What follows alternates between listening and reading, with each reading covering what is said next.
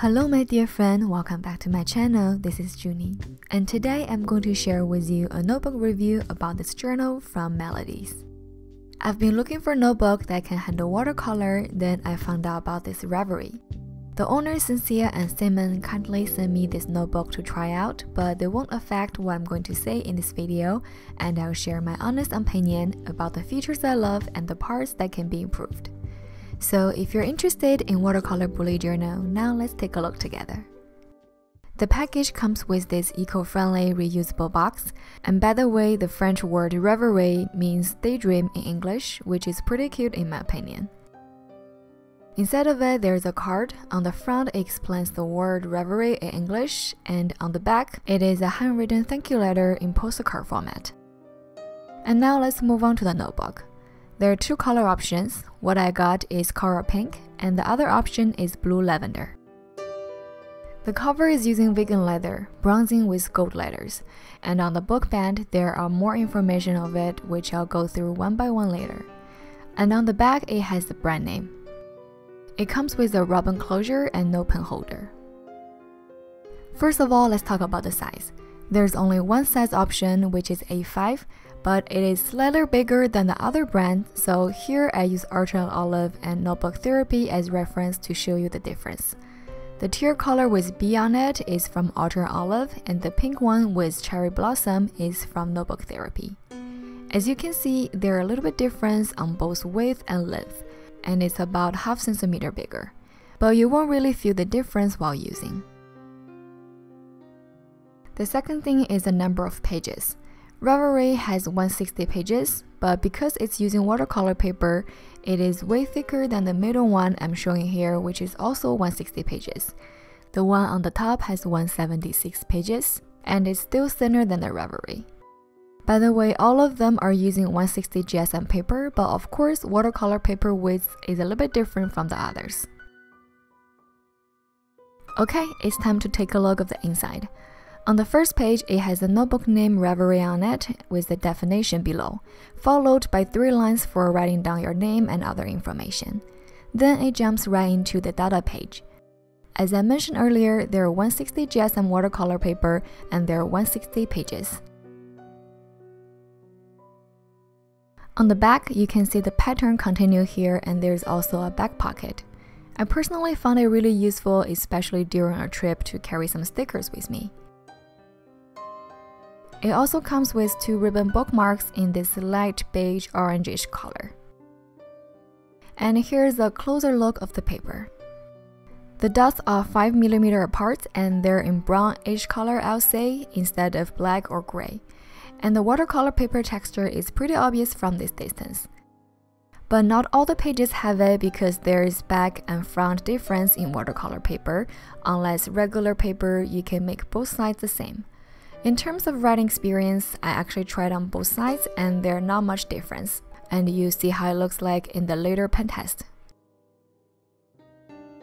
I'll also get into more details about the watercolor paper in a second, but first I want to mention one thing I noticed immediately when I opened it. Unlike most of the lay flat notebook, this one cannot lay flat by itself. Even though it also used the 180-degree lay flat bending style, due to the thickness of the paper, I think it's not working easily. So I'll suggest you to use big binder clip on 2 sides while using. But I'm hoping it can get better as I use it more often in the future. Before doing the pen test, one more comparison I want to show you. Here I put 3 notebooks together from top to bottom. They're Rêverie, Arteza Olive, and Notebook Therapy. There is some color difference as you can see.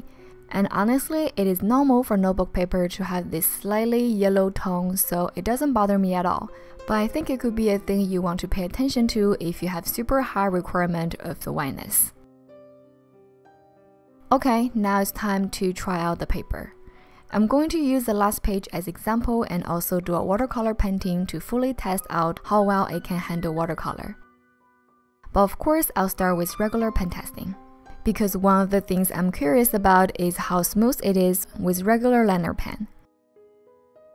I tried Pigma Macro 01 and 03, Pigma Graphic 1, Tombow Fudunasaki brush pen, lamy fountain pen, Zebra Sarasa, and Uniball gel pen for the writing part. It's definitely a different experience compared to a regular notebook because of the texture. It doesn't feel hard in terms of continuing writing, but the friction is definitely more than on smooth paper. It is still better than expected because I thought the bumpy texture could cause some trouble for writing. Overall, it's not bad at all. The next I want to test is color markers, Crayola Super Tips, Arteza Real Brush, Tumble Dual Brush Pen, and acrylic markers. One thing I noticed is that because the paper is not coated, it absorbs the pigment pretty well, so it may turn a little bit darker than on the other paper for the same pen. It will be better to make a color palette on this paper or test out the markers you want to use before applying it in your bullet journal drawing. As for gouache, it's very similar to acrylic pens, and since it's more opaque type of pigment, it usually works fine on any 160 GSM paper. And finally, for watercolor. First, I simply test out how it would be with decent amount of water to do a fade out. And then I do a color gradient from orange to yellow. Because the paper can hold water for a decent amount of time, it's pretty easy to blend the pigment. I tried other 160 GSM watercolor paper before, so here I expect it should survive the next test, which is wet on wet. Just to be clear, I'm not a professional artist and I started doing watercolor as my hobby, so I'm not really systematically educated, but I did learn some technique here and there while practicing. So for this review, I'm just sharing my own experience and opinion, definitely not a professional watercolor paper test, just for bullet journal lovers who are interested in applying watercolor in your journal. And now let's have a closer look of the result. In the front, you can see there's no feathering except some marker could be darker than it looks like. And the watercolor part is pretty good, keeps the vivid color as it should be. Then on the back, no bleed through except the acrylic marker, which is expected. The watercolor part does get wrinkled a little bit for the part where I use a lot of water. And here's how it looks like after totally dry. I would say for regular watercolor drawing with not too much water, it's perfectly fine, but of course some wrinkles are inevitable because it requires heavier paper, which I'll show you in a second. But before that, one thing I want to quickly mention is that you may see tiny bit of ghosting on the part. I use thick black pen or darker pigment, but it's only shown under strong light. People have different standards for ghosting, and for me this is not a big deal, but some of you may not accept it. You can barely see it here, but I think I should let you know. Now let's come back to the paper quality. Unfortunately, I don't have 160 GSM watercolor paper with me anymore, but I do have 300 GSM, which is 140 pounds paper, and I think it could be a good reference here. One is from Canson and one's from Arteza. With almost double of the thickness, the 300 GSM paper can handle more water for sure, but I don't think it's a good fit to be bundled into a 160 pages notebook. If you want to practice watercolor only, I would probably suggest you to go with these paper pads. For me, I use it to make my stickers and usually it doesn't bend or wrinkle, but again, we're doing a notebook review here. I don't want to be so strict about that, and I think overall I'm satisfied with how much it can handle watercolor. In order to help you to get a fully understanding, I'm also going to draw something here with watercolor. Inspired by the leaves pattern on the first and last page of this notebook, plus I just came back from Hawaii, as some of you may know, my super daily honeymoon, I'm also going to draw the Hawaii flower hibiscus here. This is not a flower tutorial video of course, but I'm going to quickly explain what I'm trying to do here and my personal thoughts about it. I started with quite some water with light purplish pink as the base, then a darker pink in the center. Also some orange on the petal to give it some color variety.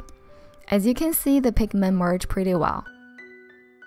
And before the petal get fully dried, I keep adding more dark pink on the edge so there is some shades difference. Let's wait for a little bit longer before adding more details, and now move on to the other flowers. For the next two, I changed the color to orange and peach, but same technique as well as for the leaves. As I'm drawing here, let's talk about the price and shipping. Melody is based in France, so the price is in euro, which is 24, roughly equal to 29 US dollar. And for shipping, it varies based on where you are, as well as the delivery time. Here are the information from the website. For example, shipping to my location, which is US, it'll take 10 days and the shipping fee is gonna be 16 euro. I'll leave the link in the description if you want to take a look. With all the information shared, I want to talk about what I think about this notebook. If you watched my Plan With Me video for the past few months, you'll probably notice that I mainly use watercolor in my bullet journal this year. And I was searching around to find one made with watercolor paper for a while. So overall, this notebook meets my expectation, but of course there are parts not perfect and can be improved as I mentioned earlier. If I want to give suggestion to you, then it would be for some of you who draw a lot with watercolor or want to try it in your bullet journal, then this could be a good one. I actually talked to some friends in BUJO community who are heavily drawing in their bullet journal, and some of them also expressed that it would be great if the paper can handle watercolor better. I'll still be searching for watercolor paper bullet journal notebook in the future, but for now I'm pretty happy with this one. But of course, if you mainly use brush pen or just write a lot with fine liner pen, you can go with a different option. And now I want to share this satisfying peeling process with you. By the way, I'm in affiliate relationship with Melody, so if you do want to purchase this notebook, remember to use the link down below or my coupon code JUNISUN10 to get 10% off while I also get some commission fee. It's a win-win situation and I really appreciate it. At the end, let me quickly show you the back of the drawing. I just finished painting and it's not fully dry yet, so the bumpy is there.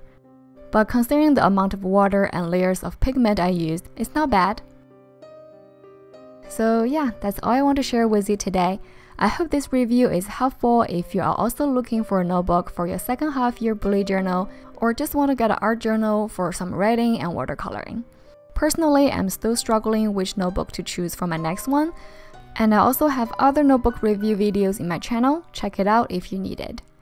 Feel free to leave comments if you have any question about it that I didn't mention in this video, and I'll see you very soon in my next one. Bye!